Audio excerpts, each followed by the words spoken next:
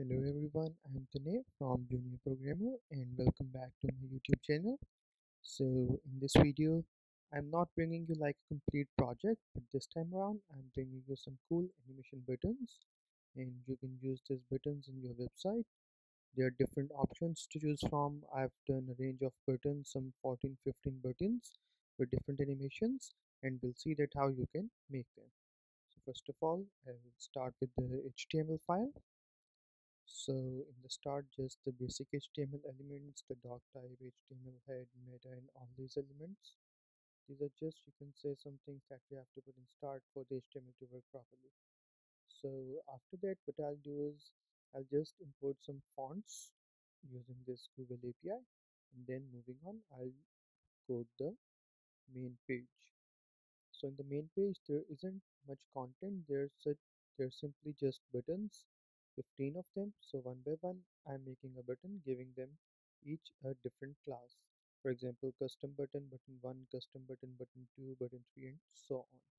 So by doing this, what I'm doing is that I'm giving different class to each button so that I can style them differently afterwards in the CSS style sheet. So you can see that all of the buttons are written and coded pretty much similarly. The text that reads on them is read more, and you can put whatever text you want in whatsoever and can style them. So now after the HTML is done, we now have to move on to the CSS. CSS is the important part in this project. Why? Because the styling that we have to give it to the buttons, the animation will come from the CSS. So let's start. So first of all, I'm just giving some basic styling to the body, the h1 tag, such as the background text and all these kind of things. This has not anything to do with the buttons yet. When I'll move to the buttons, then I'll name the each button and then we'll give its properties differently.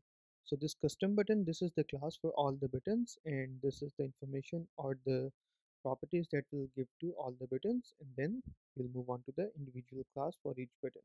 So for example, for the button 1, we'll give a background, the border, and then what we have to do is we have to give two more things. For example, the hover and the after or before. So for hover, what it does is whenever I hover a mouse, these are the things that will change. So I'm just changing the gradient and so on. Similarly, moving on to the button 2, I'm giving the properties, then button 2 before and button 2 hover. So what it is before the hover and what it is when I hover over it. So similarly, I'll be moving on to the button 3. You can see that the properties that I'm changing there, they aren't much difficult. They're just simply the background color, width, height. But most importantly, the thing that I'm changing is the button and the text color and all that. So not much is changing. I'm just like giving some shadows for some button, and also might be I'll just give some, you can say, different outlines to some button, just change the color bar for the button itself and change that of text. So all of those I'm just doing it differently for each of the button. So to change all those things, some buttons require some more CSS code while others require some less CSS code. For example, if you just need to change the background color over hover, you just need to change the background color here in the code when you hover it. Now before and after is like what it is before and after you hover or click over it. So before and after needs to be the same, because when I hover over it and I move the mouse away, it needs to go back into its original color or the color that was it before I hovered over it. Okay, so that is the main idea behind this. So what you can see is that I'm simply taking on each class for the button from button 1 to button 5, from button 1 to button 15, and then I'll just change its properties for before, after, and hover. So the properties that I'm changing is not much. Again, I'm telling you that the properties are not too much difficult properties that I'm changing. This is just the color, background, or the box shadow. So up till now we've moved to the button 5. As you can see from the properties, nothing much is changing here, just I'm giving the box shadow for this button 5, and after what happens is it inherits from the right and top, and what is button hover before and hover after width remains this, and I'm also giving a transition. So wherever I'm giving a transition, it means that how the transition will take effect, like how much smooth it will be, how much quick it will occur, or how much slow it will occur. So I'm just giving it a time limit within the transition property. Similarly, I've used a similar kind of things in the button 6, hover before, after, hover before, hover after. So these are just the things that you can control within the CSS. It is within the CSS you can control a lot of things. For example, what happens before something, what happens after you click it, what happens during you click it, what happens when you have clicked it. So all those things you can control it just simply by using these keywords, just like before, after, hover, then hover and before, then hover and afterwards, and all these kind of things.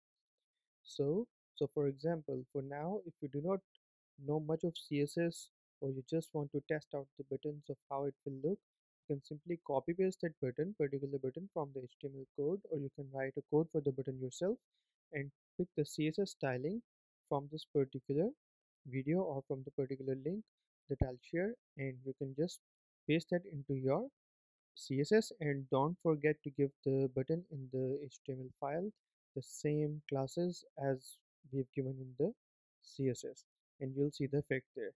Now it is not hard coded that you can that you'll get the same color and all that. When you copy the paste, you'll get the same color as what you'll see on my screen, but you can always change the color, change the transition values, change the before and after values to match the theme of your website or whatever you are building.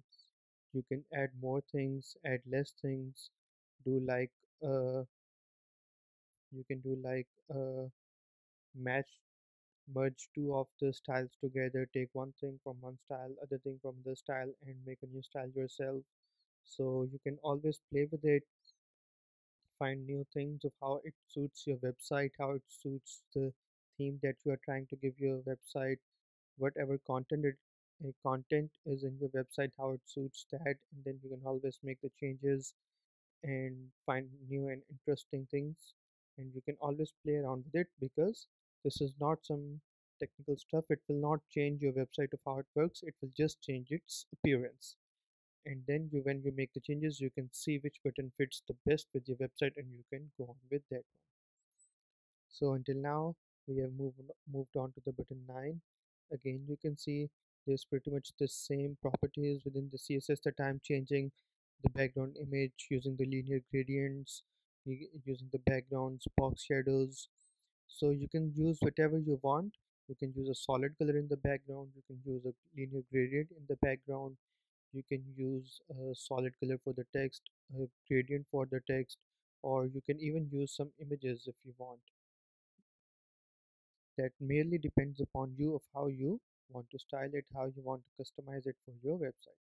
So up till now we're on the button 10. As you can see, just the same properties: position, center, top, z index, width, height, WebKit transform. So again, as I'm telling you, the transform and transition, they are related to the animation effect. Like if the button is turning, or there is something, or that when you hover over it the color changes but it slides from left to right, all that, this is related to this transition properties and the animation thing. And it also helps you define of how quickly the button will change the color, of how slowly will it, how will the transition look like, how will the animation look like, and you can control it.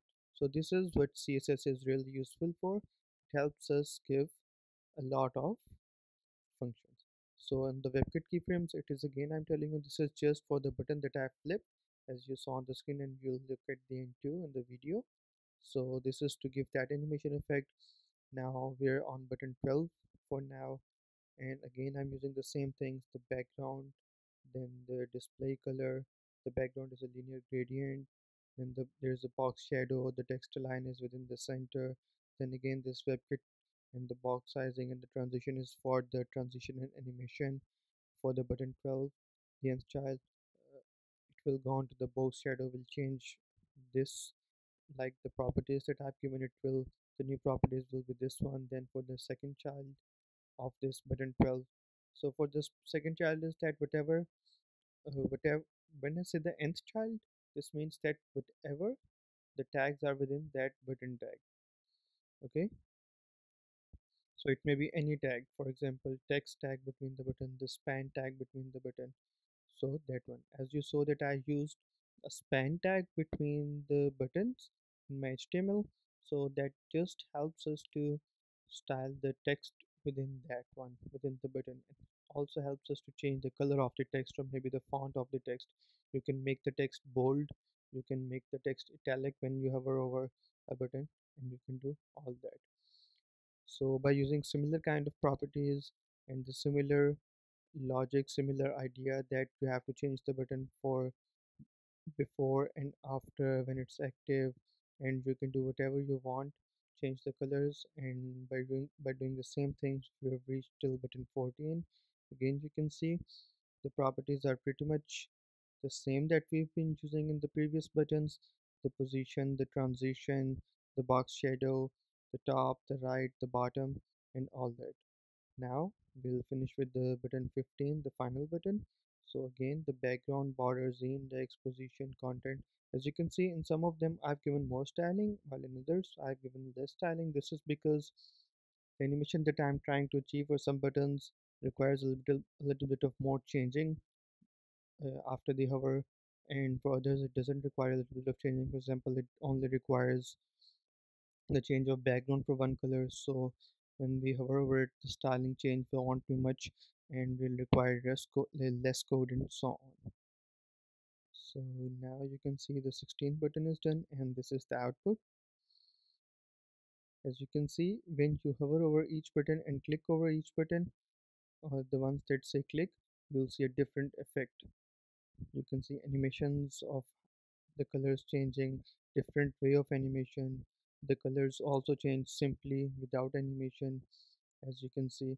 So this is all that you can do using CSS and the HTML that I've given you, and you can choose whatever the button suits your website the best. Thank you for watching this video. If you like this video, do like this video, give a thumbs up.